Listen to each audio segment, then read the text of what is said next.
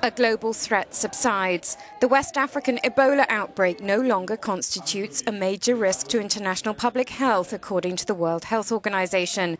The WHO has announced that the disease doesn't pose a significant threat to countries outside Guinea, Liberia and Sierra Leone, but warns that the three countries must remain alert.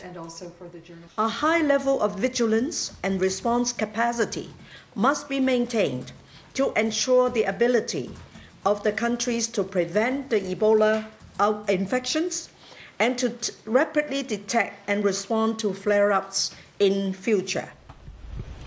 All the original chains of Ebola transmission have now ended, the WHO says, and Sierra Leone and Liberia have not had any new cases for months. But a new chain in Guinea has infected 8 people, including 7 who've died.